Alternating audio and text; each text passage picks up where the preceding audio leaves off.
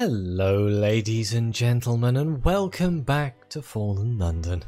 Today we're going to be carrying on with the exceptional story, Déjà Vu. Your body is ready for bed, but your mind is still alive with sensory details from opening night.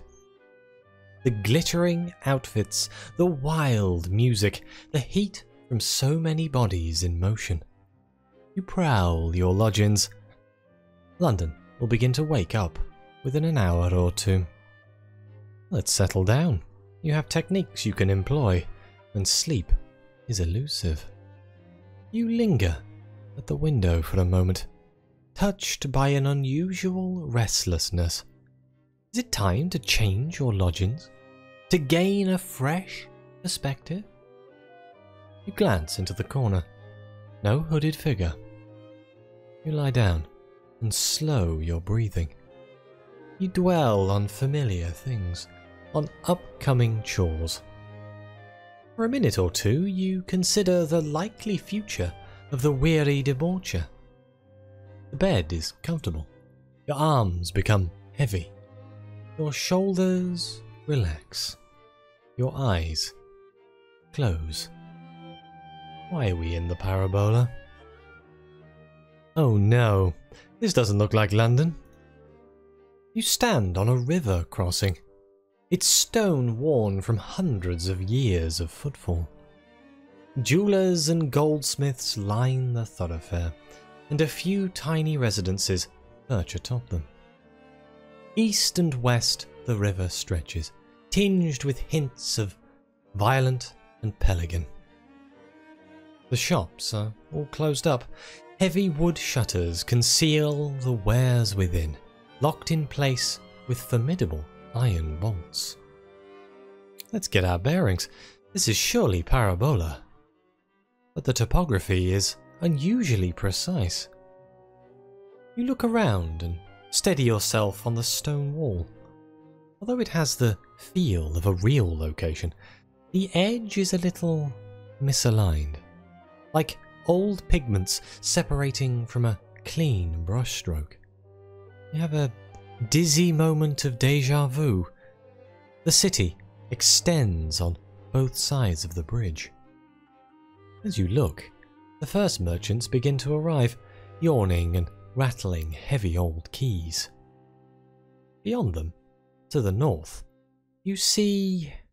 Are those dancing couples? Have you spent too long in the Portinari lately? Even some of the faces look familiar. You glance south. There are dancers there too. One by one, the shops open for trade. Masterfully crafted rings, bracelets and pendants glint beneath alluring lighting. Well, annoyingly, I am not a cosmogon spectacles man. I don't have the silverer. Is that the name of that profession? Somebody who professionalizes in the parabola. So it looks like we're doing this the old-fashioned way. Let's browse the jewellery shops. Everything is so shiny. The shops are small and centuries old, built into the very stone of the bridge. The displays are fitted with dark wood shutters. Lions' heads stare from the masonry around them. Each shopkeeper is quietly pleased to see you, deferential, patient. They show off their wares and offer little samples. Samples? At a jeweller's? Oh, don't mind if I do. I guess we'll go south, between high walls. A formidable facade with 3 rows of arches dominates a wide, sloping approach. From somewhere nearby, you catch the woody scent of spring growth. Street artists crowd out the dancers here, painting and gossiping. When away from their easels, they are continually checking out the work of their rivals. Huh. We're at the palace. There's a few options here. Let's start at the top. Let's visit the palace galleries. They are open to the public. You walk beneath ornate frescoes, past Renaissance masterworks.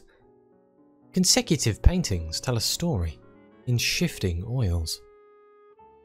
A woman flees from a city of water to marry her beloved. The particularities of life bog her down. Her husband's family are impoverished, and he cheats with the women of the court. Her beauty turns the head of a great duke, but he is also married. They embark on an affair, and the woman's husband is struck down in the street, perhaps by a jealous lover, but the assailant is rendered in shadow. That obstacle removed, the Duke installs the woman in a palace near his own. The next painting is dated 6 years later. The Duke's wife dies, and the lovers are finally married. They have less than 10 years together before the final painting, where death reaches out for them. You've heard a story about patience. Interesting. Let's survey the street art. The new pieces are a riot of bold styles. In contrast to the old masters inside, the newly created works here display fearless innovation. Double-layered boards with peep-through windows, paint flourishes which extend into the frame and somehow onto the foundation wall of the palaces. The pigments separate and rejoin before your eyes, tantalizing you with hints of the Neathbow. You stop before one piece in particular. The figures are grotesque, representing emotion rather than anatomical accuracy. But the setting is clearly London, with the House of Chimes visible over the roof. Something monstrous is happening in an alley. You are unlucky. Can we try again? You are unlucky again? Again? I was unlucky again? Is this 50% or am I just really unlucky? Again? I don't think this is possible. 50% my ass. One more time.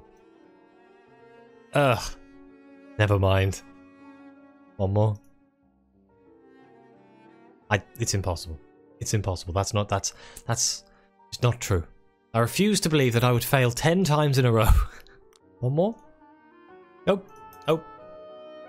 Let's approach the Stygian colorist. She is focused on her work. You linger for a moment, watching the colorist's brush flick from the clean water pot to the pigments. She is painting an architectural fantasy. She lays down colorless strokes on the cotton page, filling an area with moisture. Then she moves the brush to the palette, loads it with paint, breathes and dips. Colour spreads out across the paper like accumulating raindrops. Eventually, you address her by name. She does not seem to hear you. You touch her shoulder. No reaction. Interesting. Go north. Will be the bridge again, yes? So let's go northeast, through arches into a crowd. Above you looms a cubicle building of rusticated stone. Rows of windows break the surface beneath, projecting battlements. High above, a clock tower stretches for the sky, sketched in violet. Citizens flood in and out of the building, arguing or embracing, accompanying both with wild gestures. Around the fringes, couples dance, weaving their way through others like ribbons spilling from carefree air. My scandal is not very high right now, but we could help senior residents. Here and there, older people struggle to participate in civil life. Let's drink from the fountain? A water god stands at its center.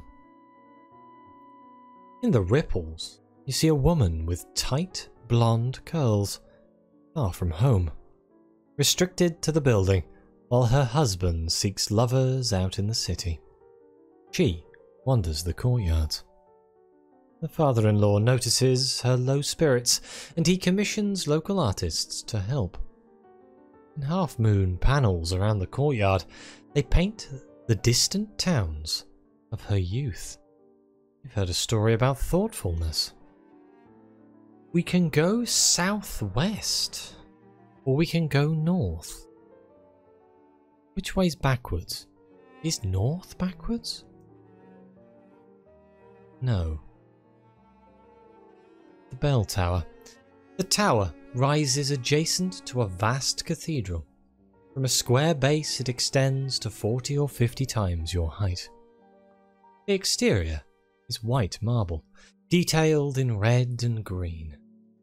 Geometric and flower motifs flank the sculptural elements. Behind, an immense orange dome peers down at you from its round window. The area in front of the bell tower is in chaos. Groups laugh and stare, and above all, they dance. Progress through them is almost impossible.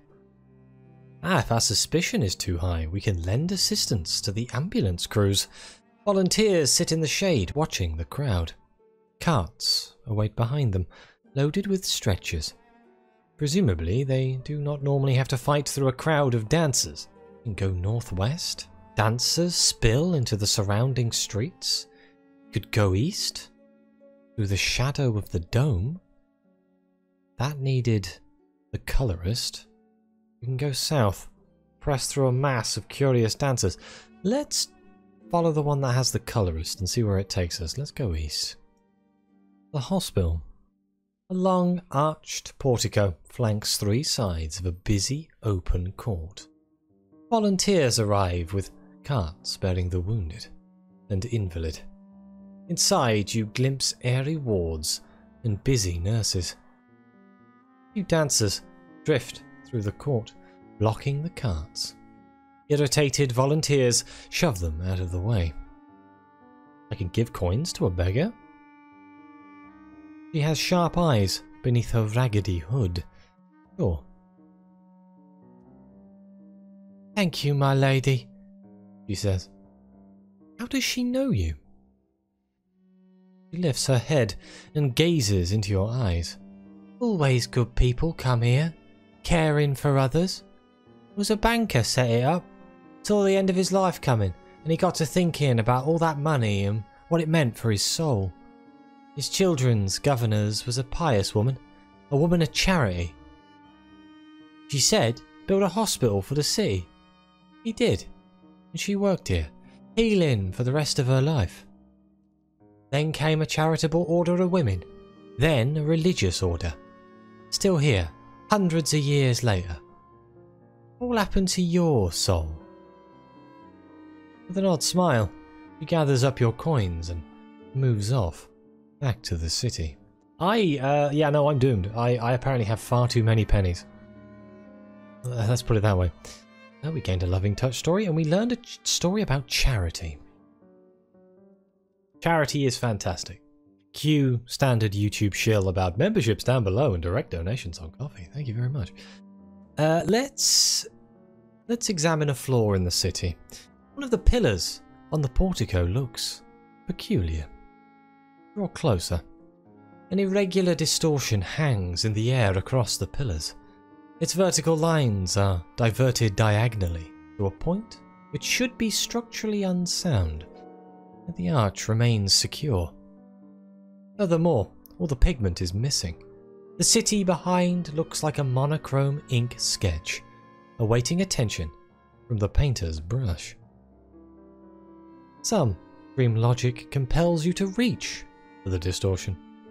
You find you can take hold of the edge and peel it away, correcting the irregularity. It folds into your hand, rolling between your fingers like a jellyfish. You've peeled a monochromatic flaw from the fabric of your dream. Alright, well the only way we have to go now is west. From here you can catch glimpses of an immense terracotta dome. Yeah, this is the bell tower, huh? Shall we go northwest? Because we can't climb the tower yet. Let's see where this takes us. The railway station. It is a small affair, crammed behind yet another church. Railway tracks run towards the horizon, blurred by violet. 2 trains of Baroque design are pulled up at the buffers. Passengers throng the forecourt. The air is alive with the buzz of conversation. Spy the young man you helped up from the Portinari dance floor. Let's start by checking the timetable. Perhaps that is somewhere you would like to go. You examine the posted timetable. Its language is not English. For a moment you think you have it, then it slides away from you with the elusiveness of dream. The letters blurring and smearing. All the destinations begin with P. Instead, you concentrate on the train times, fixing their numbers to the board with sheer determination. It has been a busy day of trains in and out. But below a certain number, the times are all blank. You check the last train. 1899. You look at the clock. 1899. How curious. Let's look for anomalies. Not every detail is consistent with a real train station. You scan the forecourt. The features shrink away from your gaze, smearing and eluding focus. Just beside the buffet, 2 naked bohemians are draped on a velvet chaise. They look around from time to time, seemingly aware that they are in a public railway station, but unwilling to moderate their behaviour. You don't recognise them from the Portinari reopening night. They are not dancing. This is perfectly normal in London. Just, 2 naked bohemians on a velvet chaise in the middle of a train station. It's probably some sort of artistic piece. Perfectly normal. Right, let's approach the diffident dramatist. He seems absorbed by the passing travellers. You follow the dramatist for a while. He is fascinated by the encounters all around him. Here, a couple with identical beards are reunited. They hug so vigorously you fear their facial hair will generate sufficient heat for combustion. There, a pickpocket works her trade, bumping and dipping and handing off. A ticket collector takes note, and she peels away to a distant corner to begin again. And there, a tearful couple prepare for separation, their need for each other radiating waves of violet. They never actually part. Try to attract the dramatist's attention, but he moves on to the next little scene. So now we've met him. Can we go back? Is it southeast? No. I thought, we need to find 4 flourishes and dreams, and we found 2. Let's go south. Pass through a mass of curious dancers. Where does this take us? Oh, it takes us here, to the town hall. Well, let's go east. These narrow ways are written in shadow. We needed our dramatist here. The square. Shuttered buildings tinged with cosmogon fade one another across a wide public space. Beneath canopies on the ground floor, leatherworkers stitch and dye. A 3-peaked basilica forms the eastern side of the square. Dancers sway and glide across the central area, shoes scraping on a patchwork of rough stone. We can fix our nightmares here, which are fine, I believe? Yes. But let's examine the statue. A frowning man in a laurel wreath gazes down upon the square. An eagle peers up at him, unconvinced. As you intercept the sightless gaze of the statue, a scene swims before your eyes. A woman in white, walking a riverside street. She sees this man and greets him. He turns and runs. Later, he writes a sonnet, and from those words, new life springs. Okay, well, we can eavesdrop on an arguing couple. This uses the dramatist. Their loud exchange is inappropriate for such a public space. The woman's wrath is laced with Gant. The man's anger is drenched in Epochian. For short bursts, the argument makes sense. She spends too long with her writer friends. He drinks too much. But as you listen, it loses its thread. He spends too long with an immense Z turtle. She drinks in somniofathoms. They are only together because of a pool surrounded by glass chrysanthemums. You reach into the air between them.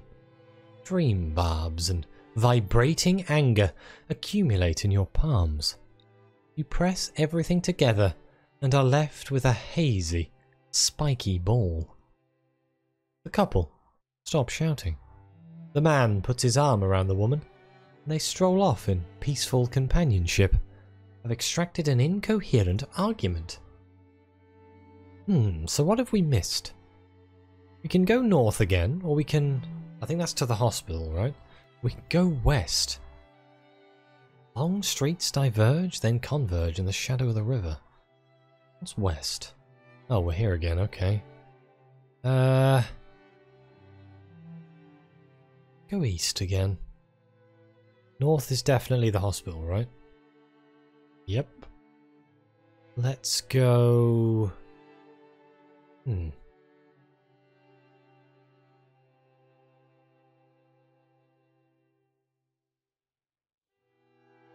Go west? We can't climb the tower because we don't have enough flourishing in dreams, so I'm missing something. Let's go south and then southwest? South again? Aha! Show the visual distortion. The Stygian colorist. A frown creases the forehead beneath those ink-black locks. She is not progressing her painting. The colorist notices you at last. She extends an exploratory hand and squeezes the floor you took from the hospital, peering at it. There's something wrong with the colors. She shivers and hugs her chest. This is no dream of mine. It's about the end, isn't it? We'll be left behind, abandoned. Her face is aghast. You suggest she could leave with you? Yes, she says immediately. She slips her damp painting into a fold-up easel and lifts her stool. Let's go. Aha, so now if I go east again here, can I... Wait, no, he was at the oh no, he was at the station, wasn't he? Hang on, if I go west? North again? To the train station? Ah, northwest, here we go. Here we go. Tell the diffident dramatist about the argument you interrupted. He seems ill at ease now. The dramatist blinks at you. You relate the odd argument you heard in the square. He strokes the sharp tips of his form. I thought what I overheard here was all great material, he says. People saying what they really think at last, with no inhibition about their status or social taboos. After a while it veered off into bizarre images, talking at cross purposes.